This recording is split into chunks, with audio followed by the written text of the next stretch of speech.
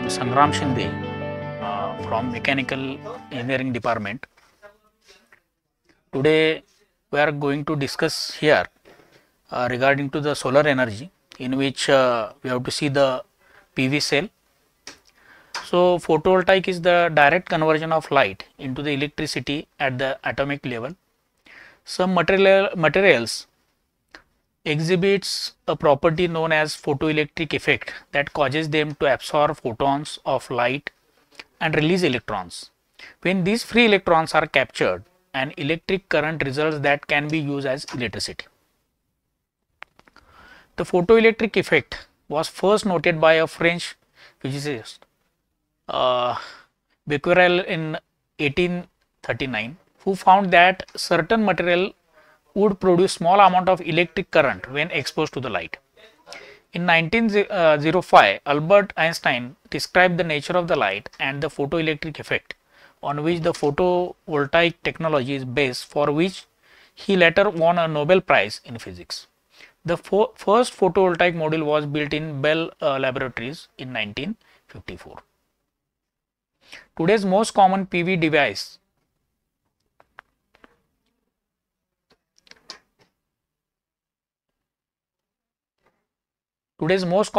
device use a single junction or interface to create an electric field within a semiconductor such as PV cell. In single junction PV cell, only photons whose energy is equal to or greater than the band gap of the cell material can free an electron for an electric circuit. In other words, the photovoltaic response of single junction cells is limited to the portion of the sun spectrum whose energy is above the band gap of the absorbing material, and lower energy photons are not used. An atom, so we can see here how the silicon form a solar cell.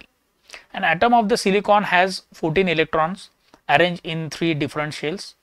The first 2 shells, those closest to the center, are completely full. The outer shell, however, is only half full, having only 4 electrons. A silicon atom will always look for a ways to fill up its last shell, which would like to have 8 electrons. To do this, it will share electron with 4 of its neighbor silicon atoms. Pure silicon is poor conductor of electricity because none of its electrons are free to move about, as electrons are in good conductor such as copper.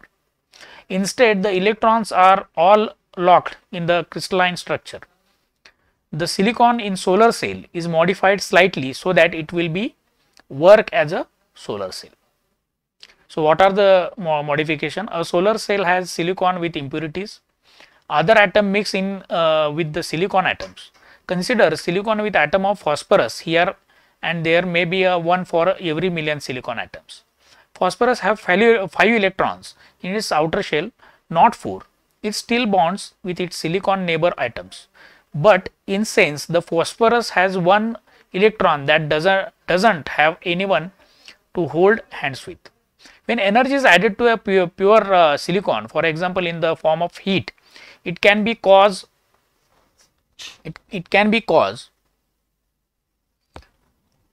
a few electrons to break free of their bonds and leave their atoms. A hole is left behind in each case.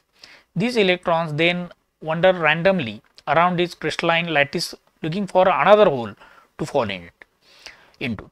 These electrons are called free carriers and can carry electrical current. The process of adding impurities, which we can say as a doping, and when doped with the phosphorus, the resulting silicon is called N-type. The other part is doped with boron, which has only 3 electrons in its outer shell instead of 4 electrons, to become a p-type silicon instead of having free electrons. P-type silicon has a free holes. So you can see on the screen how the PN junction is formed. There is also one band gap is there. When the holes and electron mix at the junction between N-type and P-type silicon, they do mix and form a barrier, making it harder and harder for electrons on the N side to cross the P side. This electric field acts as a diode, allowing and even pushing electrons to flow from P side to the N side, but not the other way around. It's like a hill. Electron can easily go down the hill to the n side, but can't climb it to a p side. Each photon with enough energy will be normally free exactly one electron and result in free hole as well. The field will send the electron to the n side and the hole to the p side. The electron flow provides the current and cell's electric field causes a voltage. With both current and voltage, we have power which is produce of 2.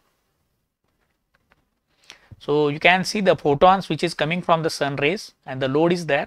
Due to the, we already discussed, due to the flow of electrons we are getting electricity. So this cell we are connecting to the load and due to which we are getting electricity. So this is the basic structure of the generic silicon PV cell. Silicon happens to be a very shiny material, which means that it is very reflective. Photons that are reflected can't be used by the cell. For the reason an anti-reflective coating is applied to the top of the cell to reduce the reflection losses to less than 5%. The final step is glass cover plate that protect the cell from the elements. PV modules are made by the connecting several cells, usually 36 in series and parallel to achieve useful level of voltage and current, and putting them in sturdy frame complete with a glass cover and positive negative terminals on the back. So this is the we already seen. A is the cover glass, B is the anti-reflective coating is required in that case. Contact grid is required to connecting to the load. N type silicon and P type silicon and back contact. So this is the PV cell we are forming. So physics of photovoltaic generation we already seen. Due to the sun rays, somewhat photons are coming from the sun rays. It will be give the energy, and due to the movement of the electrons will be takes place, and this movement of the electrons means a flow of current. Photovoltaic or PV cell are made of special material called semiconductors such as silicon, which currently the most commonly used. When light strike the cell, a certain portion of it is absorbed within the semiconductor material. This means that the energy of absorbed light is the transferred to the semiconductor. The energy knocks the electron loose, allowing them to flow freely. Only a certain amount of energy measured in the electron volt EV and defined by our cell material, about 1.1 EV for crystalline silicon, is required to knock an electron loose. We call this the band gap energy of material. PV cell act as a force electron freed by the light absorption to flow in the certain direction. This flow of electron is current, and by placing material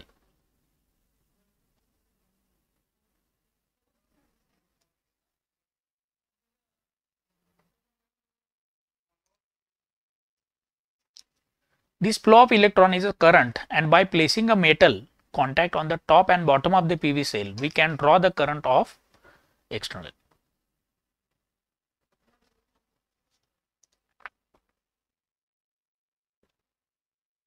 So you can see this is the diagram.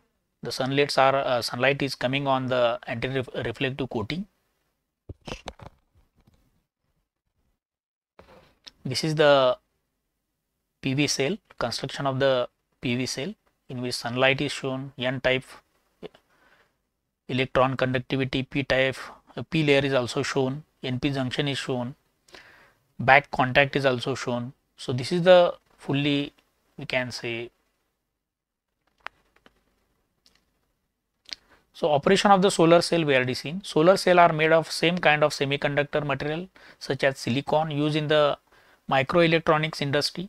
For solar cell, a thin semiconductor wafer is specially treated to form an electric field, positive on one side and negative on the other.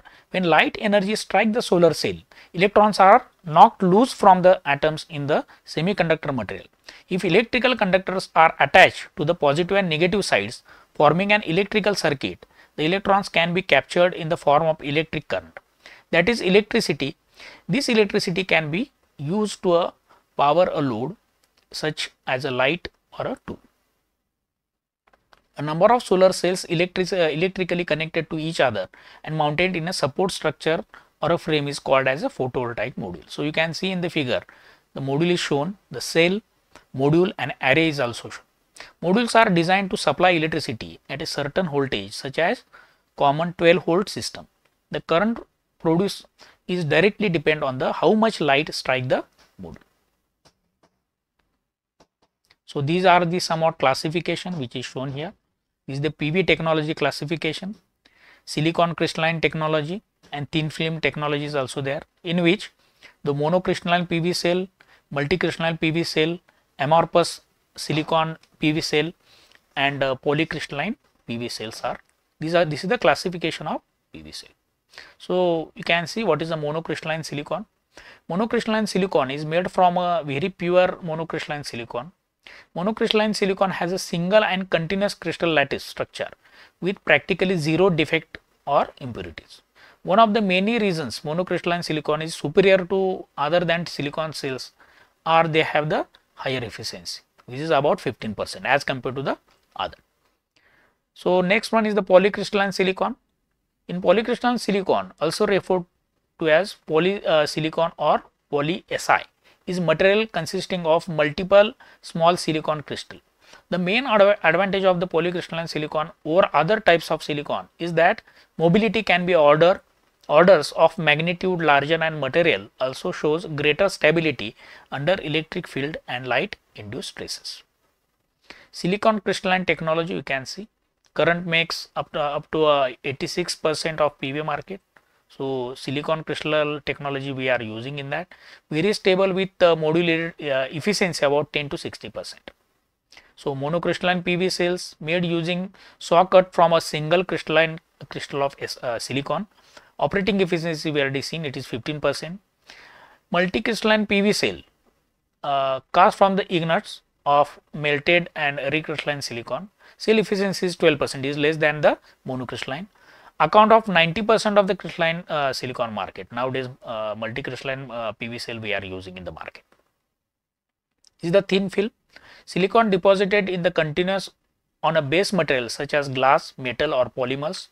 Thin film crystalline solar cell consists of layers about 10 micron thick compared with the 200 and 300 micron layer for a crystalline silicon cell. So low cost substrate and fabrication process. So no very it is a disadvantage, we can say it is not very stable. So amorphous silicon PV cell, it is one. So the most advantage of this film technology, it is operating efficiency is very less, about 6%, makes up about 13% of PV market.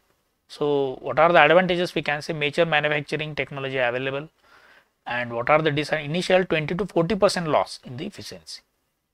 So polycrystalline PV cell, you can see in the diagram also, copper indium disline we are using, CIS we can say it is. So with a band gap of 1 eV, high absorption coefficient of 10 raised to 5 centimeter raised to -1, high efficiency levels. So what are the advantages? 18% laboratory efficiency is there, and less 11% module efficiency. So immature manufacturing process, this is the disadvantage we can say, and slow vacuum process. So polycrystalline PV cell, you can see in the diagram also, it is a cadmium tellurate. Unlike most other second and last materials, so cadmium tellurate exhibit direct band gap of 1.4 eV and high absorption efficiency. So what are the advantages? We can say 60% laboratory efficiency, 6 to 9% module efficiency, and this the disadvantage will be immature manufacturing process. Okay, so this is regarding to the all the PV cell, how they are working. Thank you.